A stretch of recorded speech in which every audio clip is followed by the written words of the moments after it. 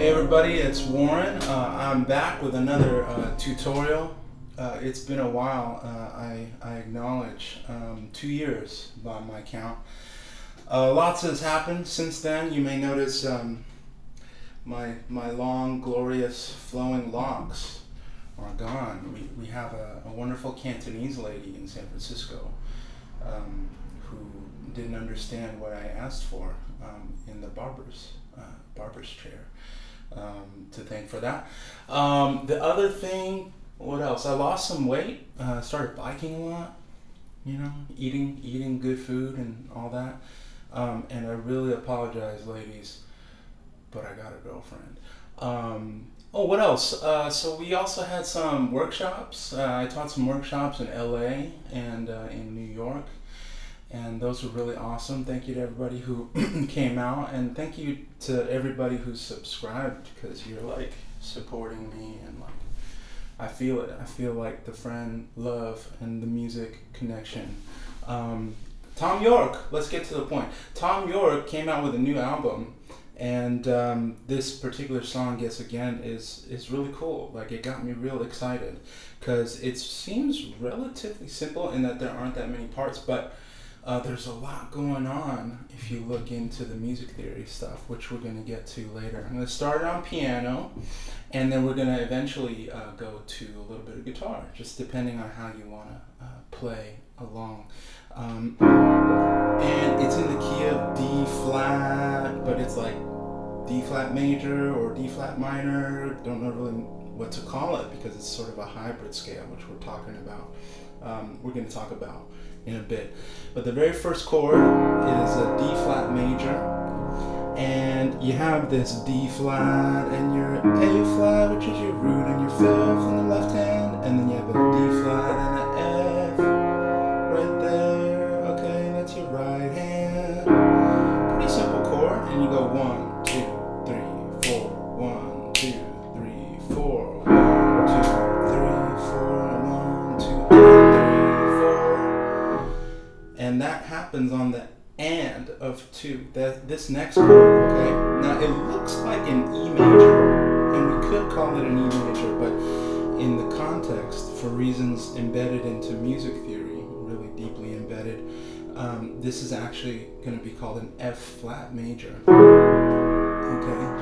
So you got your E, aka F flat, and your B, aka C flat, E, aka F flat again, and your G sharp, aka A flat in this key. You may notice I did a little flourish on this F sharp, aka G flat, and I went like this.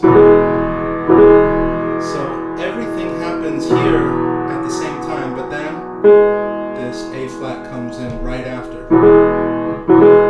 Okay? If you notice, my right foot on the sustain pedal doesn't kick in until after the A flat, because if it were to kick in too early on this note, you have 2 notes ringing out at the same time, and that's a little too much harmony going on in this part. It goes, and then the next thing we're going to add is 1, 2, 3, 4, 1, 2, and 3, 4, 1. Okay, and on beat 1, we switch to this chord that looks like an A major 9 with no third. This is the third of the chord that would have been there had it been an A major 9. But you got, really, this is called a B double flat in this key, which is funky. But you got your A, aka B double flat. Your E is your fifth, aka your F flat. And then your G sharp or A flat, and your B, aka C flat. Just those 4 notes right there. Okay, and you may be wondering out there, if you were to think of this in terms of a major or minor chord, what would it be? There's reason to believe that it's more like a major leaning chord here, because there's a C sharp later on in the song, and it's all kind of in context. So, but you have that, and then you go 1, 2, 3, 4, 1, 2.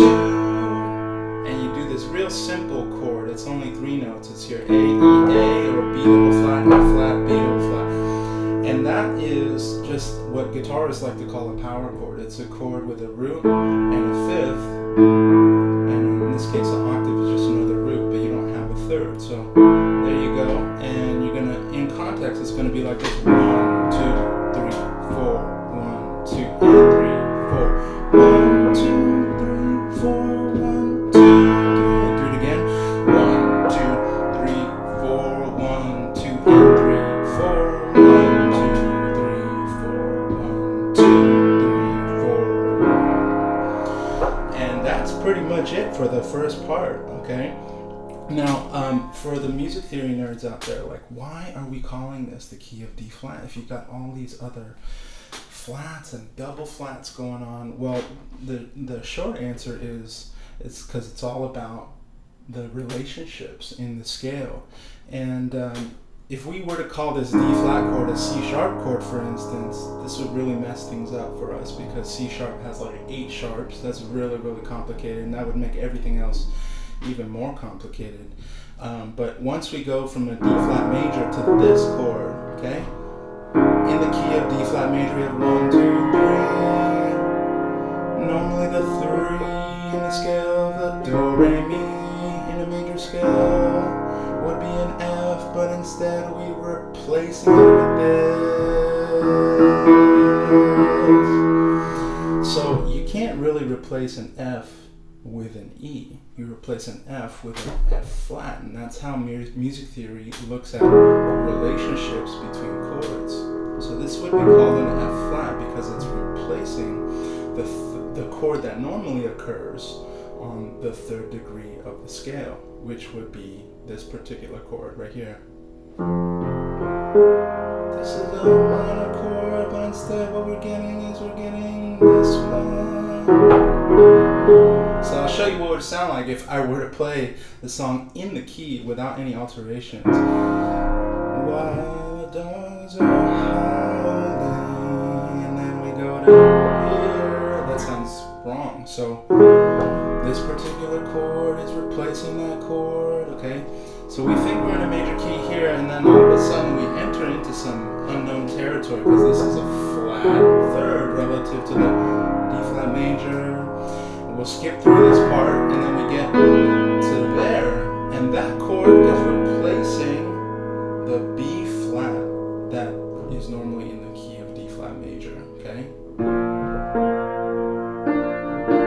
And instead of playing this, we've got this one right here, okay? So that's why it's going to be called a B double flat, because it's replacing the B flat, okay? Now, why is it replacing the B flat? Well, in this particular case, we're looking at it, you have this and this, and these 2 chords start to seem more like a minor scale. Okay, so we had a major scale going in, thinking about that, and how would we solo over this, or what melodies would we play over, sing over this, and all of a sudden we have this chord and these 2 chords, and you have those chords sounding more like a minor scale. If you know minor scales, those 2 chords fit right in.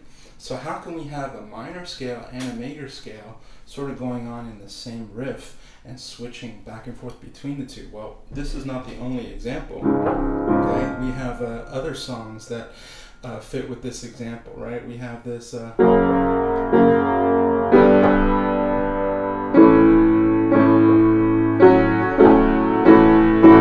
the chord.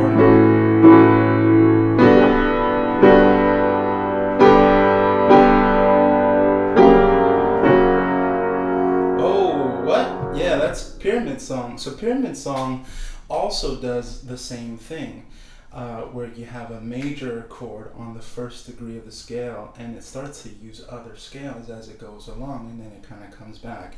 For those of you who want to know about that, it's a major scale, but it's also mixed with Phrygian. Okay, so there's some funky stuff going on in that one if you want to go look it up on Wikipedia.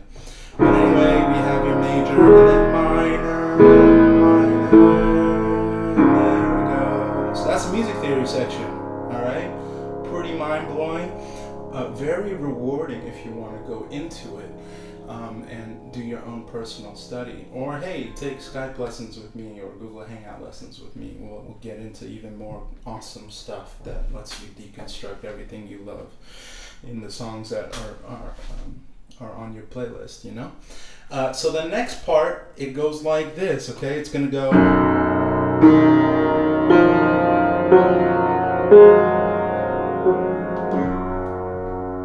like that. Pretty easy, right? So what we got is right there we've got a C flat, okay? Because this is another thing that we take from the minor scale. It's a C flat, aka a B, an F sharp, aka a G flat. And you just do that on your left hand. And then you do this E flat, F, and I've got the pedal the pedal held down the whole time. And then G flat, A flat, and then I let go of the pedal and I play G flat, and then I play this octave lower. So I'll play that again.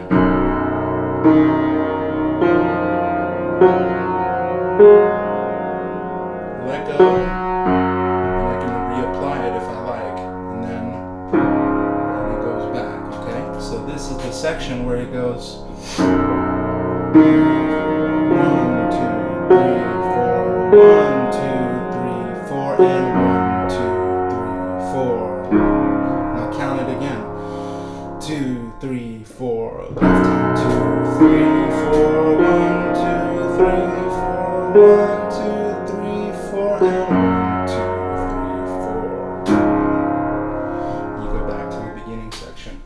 Now this is really interesting here because if you listen closely to the rhythm of these notes coming in, it sounds really loosey-goosey. Now that's a technical term that us music teachers use, loosey-goosey. Just kidding. It's really kind of not precise in terms of how you're counting the 4 beats. And this is interesting because you have a very specific programmed beat. I heard Colin Greenwood program this beat for this song. And it's a funky beat, but it's like very, very loop oriented. It's very rigid in terms of its 4-beat structure. It doesn't ever stray from that. But once you get to this section, this is kind of like there, and then you kind of do this one late, and this one, and then this is lazy. It kind of sounds like that. It's really weird. And if you notice in my cover version, I'm not really like paying super close attention to like trying to execute it on the beat because I'm just being loosey-goosey with it as well. And this is interesting because from a songwriting perspective, you can see that really this was just, I'm guessing, Thom playing a lot of different spacey, like relaxed, kind of cool piano chords and vibes, and he was just like feeling it, and then him and Nigel got in the studio, decided to cut it up, and although it didn't fit Colin's beat perfectly, what it does is it lends a sort of like a contrast between something very rigid and something very human, something very like not mechanical, you know? And so you have this interplay. It's real common if you listen to, you know, Flying Lotus, if you listen to, you know, other artists out there. One of them, Sun Glitters. Back in the day, I used to really like Sun Glitters. But yeah, that's kind of what you got going on with this section.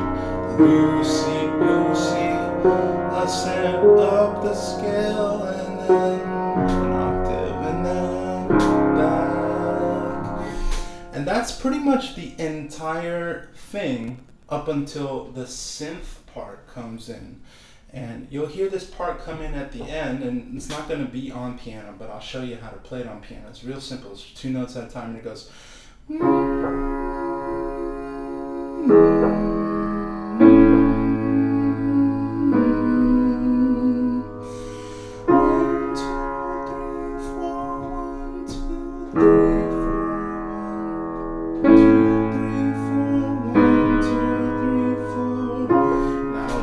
timing on that, but I wrote it down in the transcription that you can see it's a companion to this tutorial, and I'm not gonna like misquote myself right now, so you can just look at that transcription. It'll tell you exactly what time those notes come in. So you have this one, it's a B, D flat again, and a F, and it goes down to the F flat and the A flat, and then your B double flat, sorry, B double flat and D flat, and then you do your A flat and your C flat there. So this is your, it's kind of like a D flat major, and then you go to a F flat major, and then you go to a B double flat major, and then your A flat minor. And then once you do that, you can kind of see it's going to be pretty easy to do that on the guitar as well. So that ending section on the guitar would sound pretty cool, especially if you're like into maybe electric guitar and like doing like some sort of volume pedal swell or whatever. So especially, you know, with the beat accompanying you in the back, you can really do a cool cover version of this. So that's pretty much it there. And what's one more thing that's worth noting, okay, is when we get here is we have this major chord, and then you have this weird minor scale thing, which continues to here. Now, what we would normally see here in a major key would be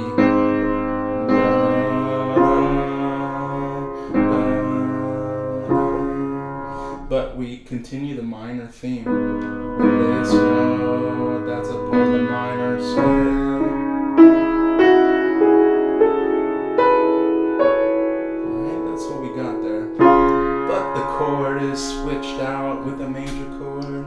So again, this song has major elements and minor elements. And if you understand those two keys and the chords that go with them, you can start to really get an appreciation for like what's happening here, where the song is sort of leading you one way, but then it like replaces what you expected with like this other major chord here, or this minor chord where you would have expected a major chord, just because like we've heard songs that are written in major keys and heard songs that are written in minor keys, but what Thom Yorke is doing here is kind of like playing with harmony, like maybe he's not even aware, I don't know, but it's like this really cool like way to subvert the listener's expectations. So if you're into songwriting, you know, study scales, you know, then try to get into sort of the mind of the great songwriters out there.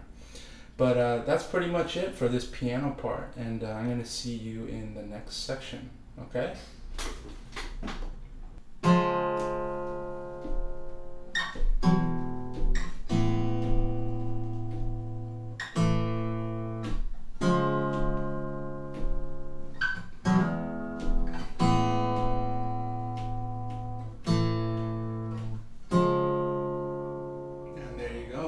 So this is the way to play the main riff on the guitar. And so the first chord I'm going to show you is the D flat major. There are two ways to play D flat major that are kind of relevant to the song. This one will come later as the higher voicing in D flat, but we're going to do the lower voicing first. This is X, 4, 3, 1, X, X. And these three strings that you're fretting, we're just going to pluck those three with your right hand or plucking hand there for you lefties, and you're gonna hit them simultaneously. Okay, it's kind of a tricky shape if your pinky's not very strong, but you know, get used to it.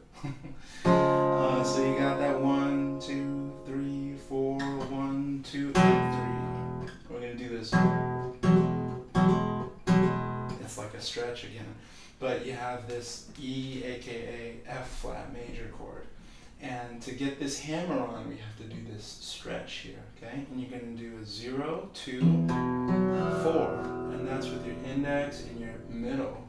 And then you're going to do a hammer after you pluck all three. And so this pinky, again, if your pinky is weak, you know, buff up your pinky, and then you do a little hammer real quick. So you go 1, 2, 3.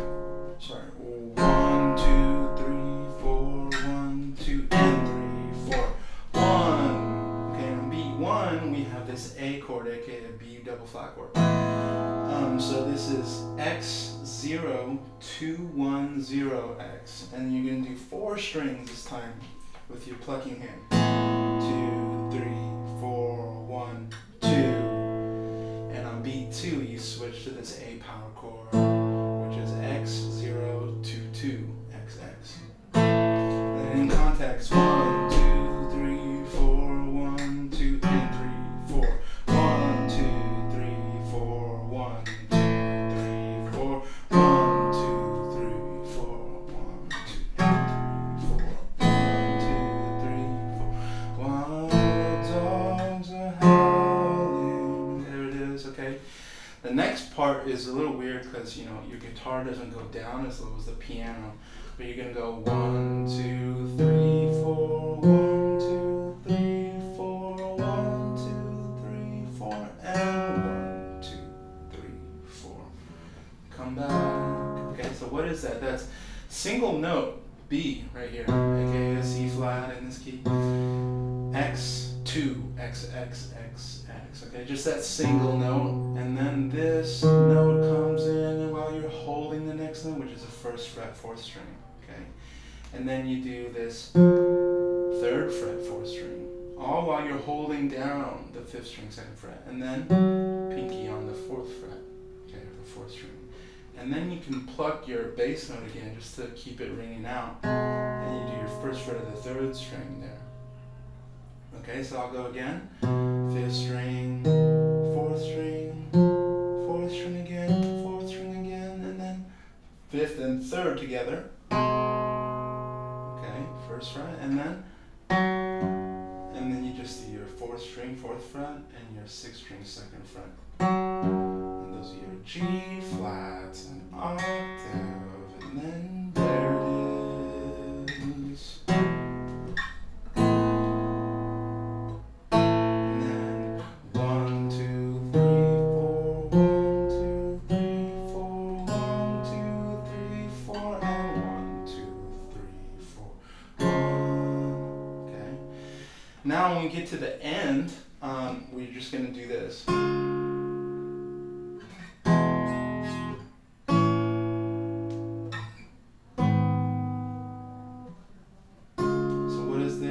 D5 major, X4, 6, X6. And then we're going to do an E major, aka F flat major, 0, 2, X1, XX. And then an A major, otherwise known as a B double flat, X, 0, 2, X2.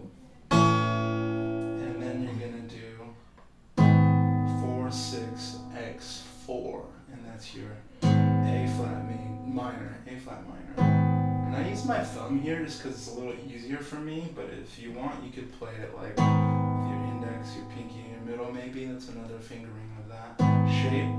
And these are open voicings, meaning you have your root in the bass, your 5th in the middle, and then your 3rd up top, an octave higher, which is actually a 10th.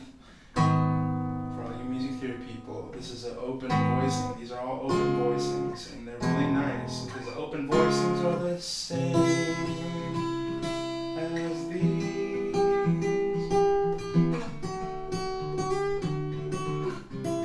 You know, it's just kind of a nice way to voice a chord because it sounds a little bit less compact than your kind of tight root 5th voicing. You have a root 5th, 3rd.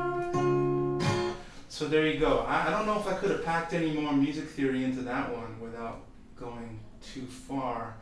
But I hope you've enjoyed this tutorial. I hope you like the cover. The cool thing about this particular one is like I worked really hard. I put maybe like at least 12 or maybe 15 hours into trying to figure out exactly how to deconstruct the album version and like make my own beat. And, you know, play with some synth bass and, you know, come in with a synth keyboard and like these little hi-hat things that Colin introduced into the song. These quirky elements in the programming of the song. And I would love to share it with you guys, but I'm not sure the legality of that. But, you know, maybe the least we could do is just you know, at least let you know that like I do put a lot of hours into the educational material you see on this channel. So if you'd like to take me up on lessons, it's like this, but even better. because it's one-on-one. If we do group lessons, we can do some really awesome structured theory and ear training stuff in a group on Google Hangouts. So reach out to me. If you found any of this material helpful to you in your journey as a musician, I do these first and foremost to just inspire and connect with people, but also to find students. And if you find this stuff helpful, feel free to, send me a note, or, even I have a crazy little Coinbase account. You can leave me a tip if you use Bitcoin, or PayPal at warren@warrenlane.com. Coinbase is coinbase.com/WARRENMUSIC. But anything is much appreciated, and I hope to make many more of these very soon, jumping back in. So thank you again, Warren Music friends, and hopefully see you again soon. Bye.